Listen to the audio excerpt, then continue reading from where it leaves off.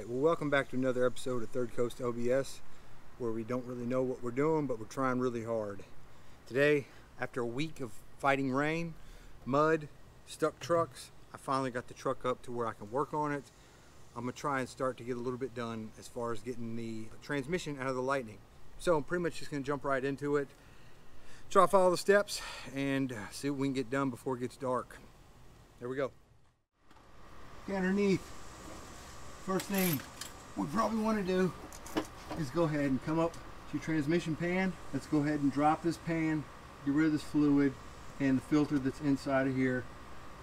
Okay, these are 10mm bolts all the way around there. So we're going to go ahead and take them all out.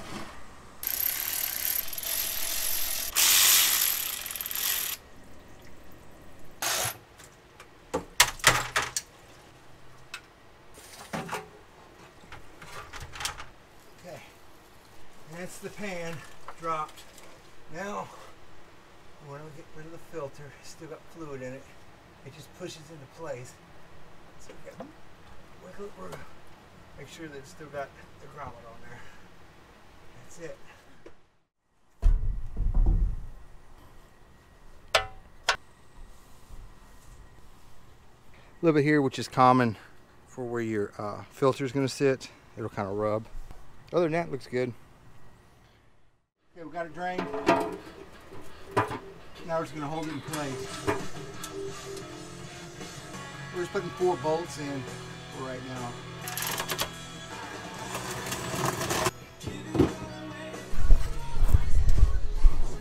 Okay, now that we're here, we got the helper here. Jax has made an appearance. He's sitting on my manual. We've dropped the transmission pan. We drained it. That was the first. One of the first steps. That way we're not going to leak too much fluid whenever we pull the drive shaft. Next, we're supposed to move up here to this plate, the front of the transmission at the bell housing. Okay? Whenever I drain the torque converter, you pull this out, you have access to these bolts. They want you to actually pull this cover off. So that's our next step. Let's see what we can do. So this guy here is wanting to round. So this one broke loose. There we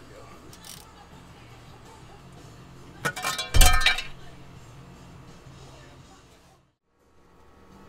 Okay, this is 6 weeks later. Finally feeling better. We're getting back to this.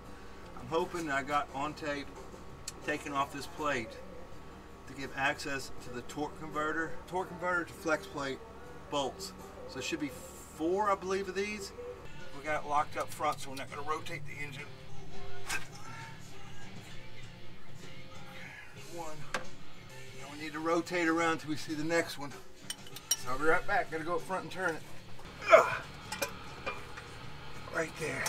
Okay, I got to hold up here.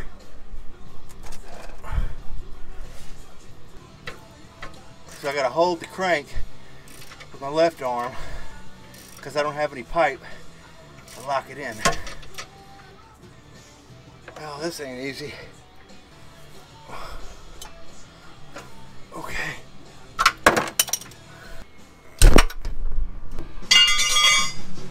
I got 3 out of the 4. Problem is, these are all rounded. Well, first one wasn't too bad, but they are in pretty bad shape. And I'm having to use one of these bits that bite onto them. Otherwise, I'm just stripping them out.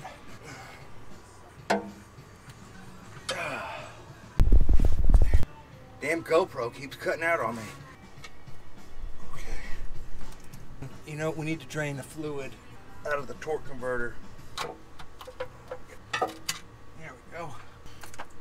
Now we gotta find the drain that's in the torque converter. Because we're looking right in here for that drain. Y'all tell me when.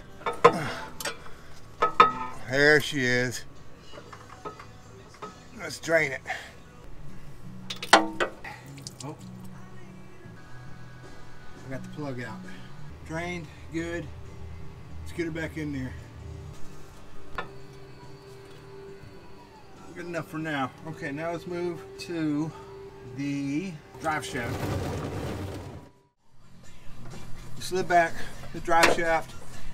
There's your fuel tank exhaust. So you gotta get this off. There should be 4 bolts. Once we can get this 4 bolts, we'll drop down and slide it out as best we can. Oh, look at that.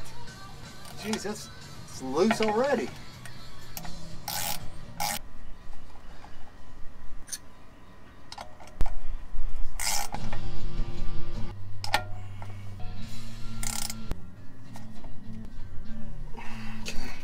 That's 3 out of the 4.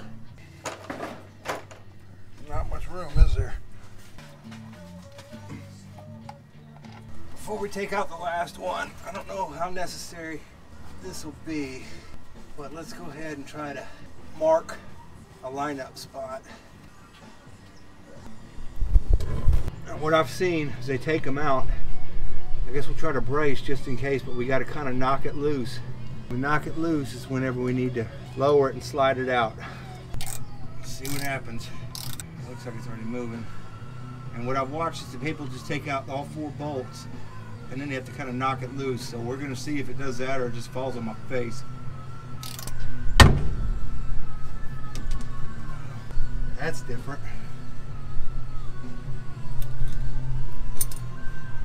The bolt came out. Oh, you know what? I got pressure because I'm on jacks.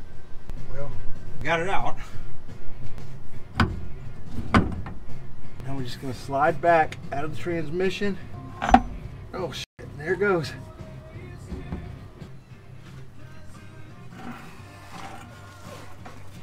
That's what was in the transmission.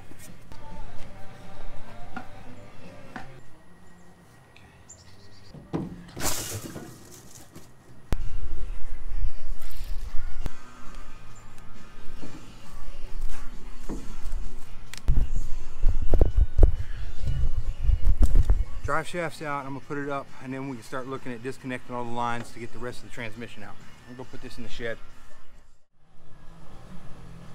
So the next step is the manual shift linkage.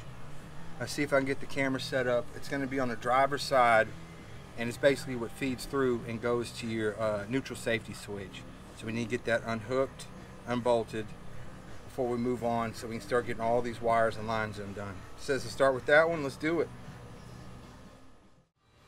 So shift linkage is right here. So we need to undo this off the end, right?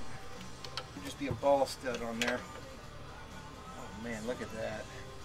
This, I don't know if you can see that.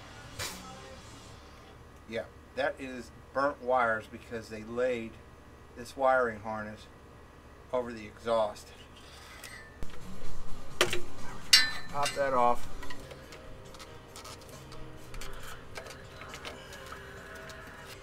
Okay, now we move over to your neutral safety switch right here, and it's got that where it plugs in. If anybody's ever had to change one of these, I did. It's not fun. There it goes. You kind of give it a little twist, and there it goes. So we got this disconnected. So it appears there should have been a heat shield somewhere in here, and it's gone. So we don't got to move that. Throttle linkage is done. Let's go ahead and get this connection undone, which is pretty beat up, to be honest. They got some electrical tape. Oh, it's barely even on there. Oh, okay, that's unhooked. Look at that. Oh, that wouldn't even. Look at this. Wow. I'm surprised this truck ran. Alright, the connection on top I can't get to right now. I'm just gonna have to lower the back end and try to unplug it. It's just so wedged in there. Okay, so let's pull the dipstick tube and then we're gonna pull the starter. So let's rotate to the other side. Take the starter off.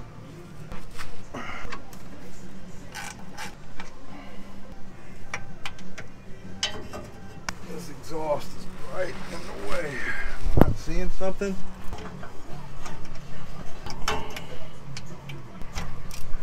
Always that one bolt. Okay, new plan. That starter is buried behind that aftermarket exhaust, and I don't know how to get to it. So I'm gonna pull off that header and get that header out of the way so I can get to the stupid starter. So I've been really overthinking these header bolts.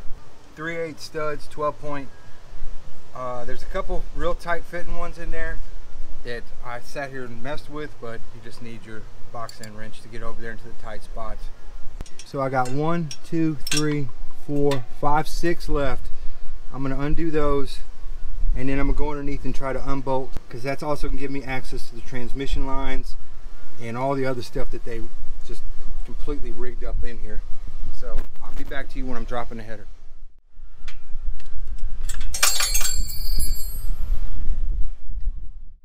New game plan again. Now that we have the headers completely unbolted, it gives me a little bit of wiggle room underneath. It's cleared me enough space that through this window, that bolt that I'm going for at the top of the starter, I can actually get in there with extensions and a swivel and break that bolt loose. So once that bolt is loose, I can take the starter out. This view, it looks so easy to get to. Wouldn't believe how hard it is.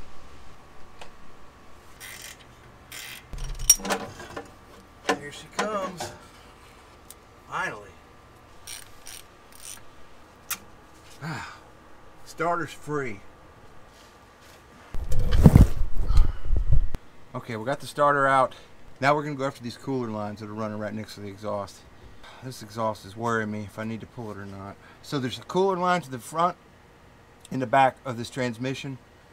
We're gonna come over here, use a flare nut wrench to try and just loosen these up and unhook them. Okay, we're gonna start this one in the back.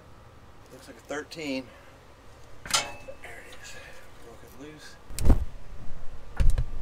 Up front here, I need to get all the way in there with this wrench. But it won't let me.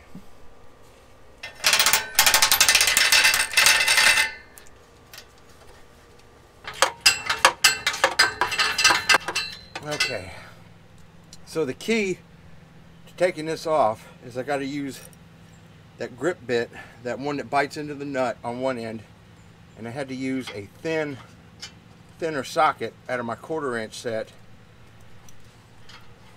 and we're 2 down. Once I get this third one out, I should be able to get the headers moved out of the way, and I can pretty much get to that fitting. Oh, we sure got a lot of stuff to do.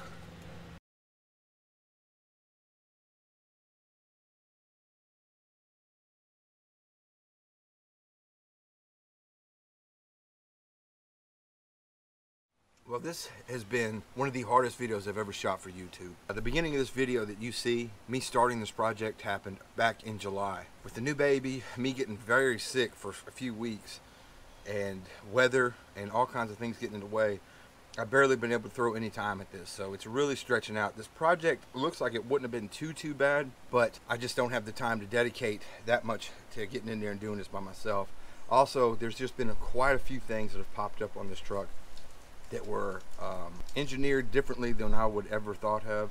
Heat shield gone, wires resting on exhaust. It looks to me like they cut a little bit of the frame. There's some things that looks like they were soldered on, but that's what you get with a project truck. Luckily, we're starting from scratch. We're rebuilding ground up, so a lot of the stuff is not gonna hurt because it's all gonna be replaced anyway. The next step is pretty much, we're gonna start unbolting and taking it down. I don't have the daylight or the time right now to start that part. So I'm going to go ahead and call this a good ending spot. Guys, as always, if you stuck me to the end of this one, I appreciate it. And hopefully next time it goes maybe a little bit smoother. Until then, I'll catch you next time. Bye-bye.